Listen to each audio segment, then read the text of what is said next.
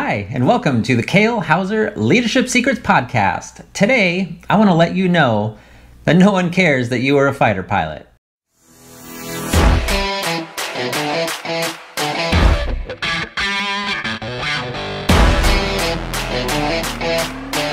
Hi, and welcome back to the Kale Houser Leadership Secrets podcast. I'm Kale Houser. Thank you for joining me today. I very much appreciate you giving me your time. Hopefully that little intro gave you, piqued your curiosity as to what we're going to discuss today. Nobody cares that you're a fighter pilot. Nobody cares that you were a fighter pilot. And if you continue to keep telling people that you are a fighter pilot, they're not going to care about you. All right. So the story behind this is, there is a story behind this, as with most things that I'm going to talk about over the course of this podcast, is I had a supervisor who was a former fighter pilot. Which at its base level, that's pretty awesome, right? Fighter pilots, they're kind of the elite of our society. It takes a lot of work to get there. You have to be a mix of hard work, dedication, and probably a little bit of luck. I am not a fighter pilot. I have never been a fighter pilot. I've known fighter pilots, both on active duty and off. Most of them are pretty great dudes, but pilots in general, if you're aware, kind of have a reputation of whether it be arrogance or cockiness or kind of, the top of the top, right? You got that Top Gun mentality of I'm the best, the Iceman kind of whole mentality stuff, which is, of course, ridiculous. But needless to say, they have a reputation, right? I'm a pilot kind of mentality. And so in this scenario, let me get back to this and lay this groundwork. So in this scenario, I had a supervisor, not my direct supervisor, essentially my boss's boss. But I had talked to the supervisor a total of 5 times throughout my employment. And none of any of those times did that supervisor or did that manager know or remember who I was. Obviously not on the first one, because that was our intro. We'd never talked before, but not on the second, third, fourth, fifth, or following.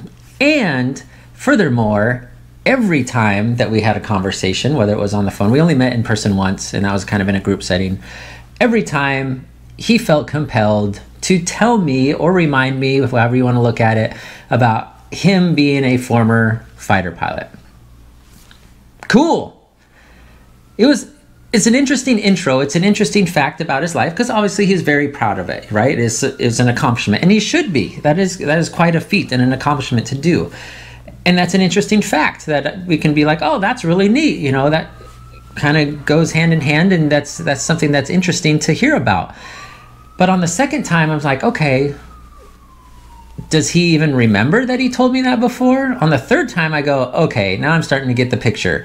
This is him trying to impress upon me his importance and his level of achievement about being a fighter pilot, and how that was supposed to somehow either endow loyalty to him or endow some sort of subservience to him, as far as like being in awe, right? I would kind of look at it like that, like kiss the ring kind of a mentality.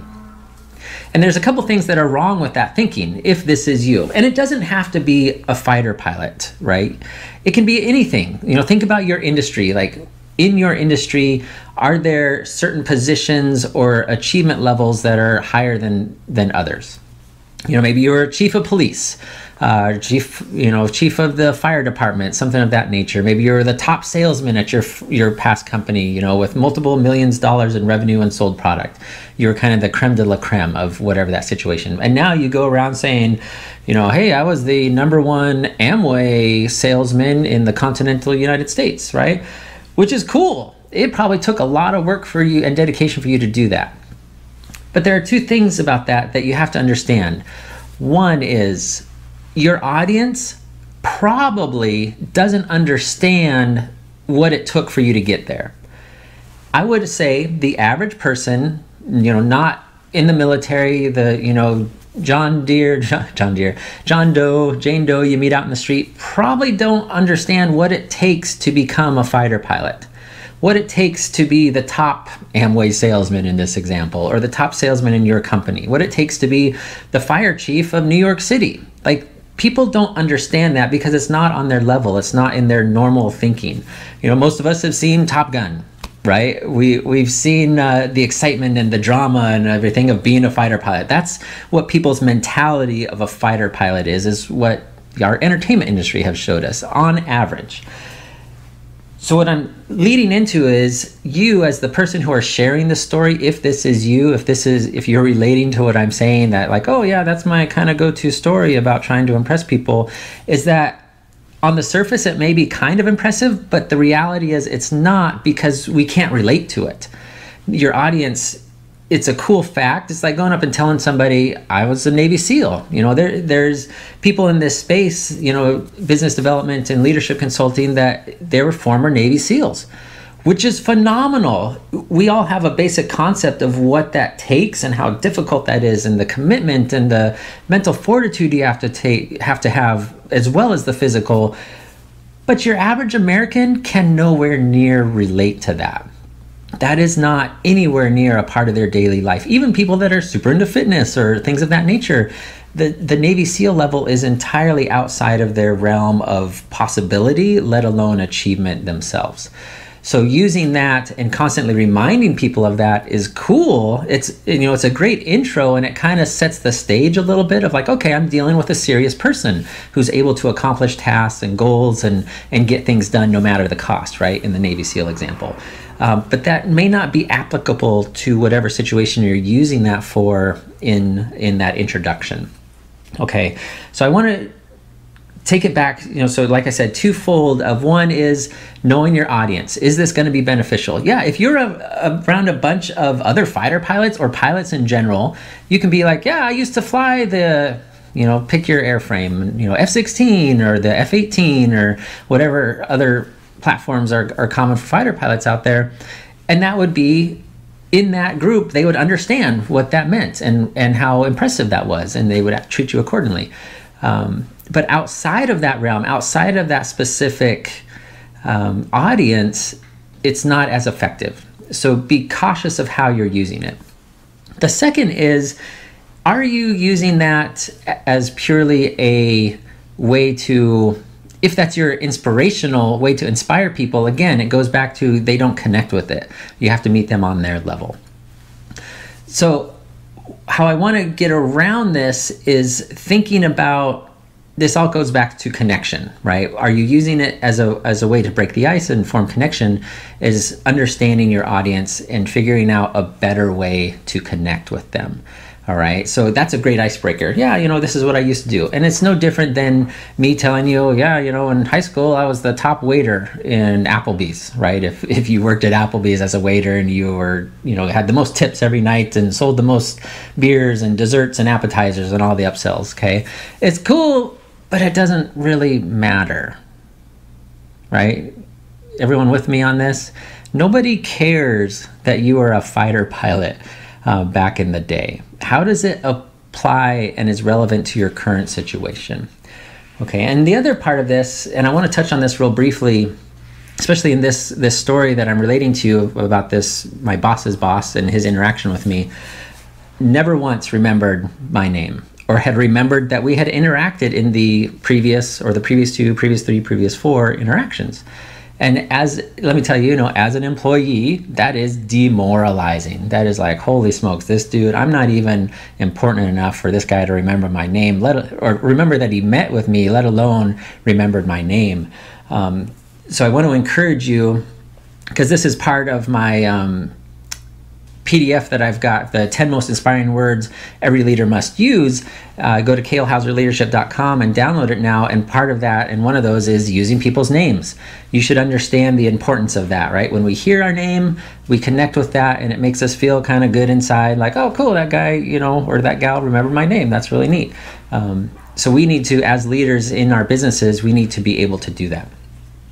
But I wanted to touch base, as this stories of, you're probably not a fighter pilot. I'm very doubtful that there are many fighter pilots that are listening to this podcast right now.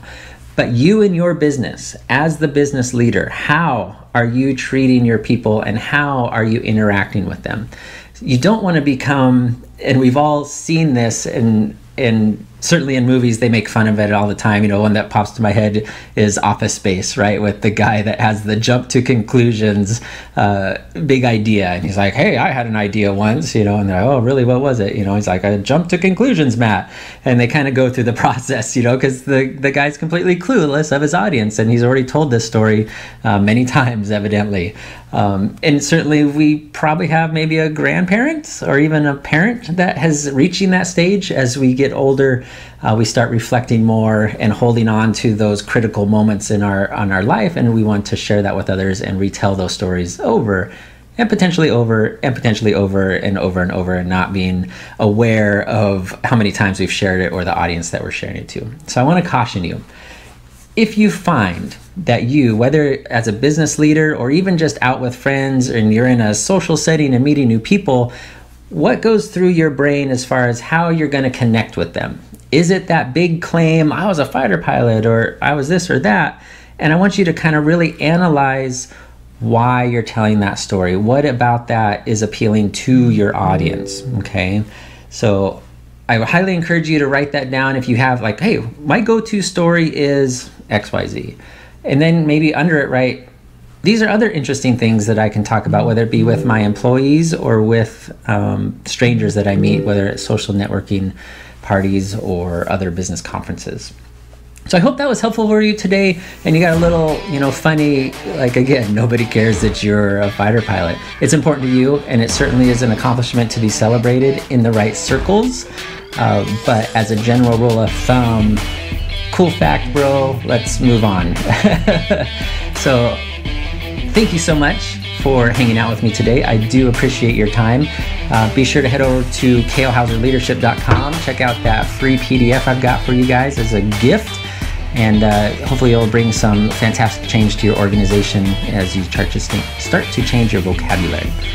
Have a fantastic afternoon, no matter where you're at in the world. As always, drop me an email at kalehouserleadership.com with any suggestions, tips, feedback is always welcome, how I can improve the channel. If you want to talk about specific topics, I'd love to do that as well. Likes and subscribes are always fantastic. Please make sure and share and tag.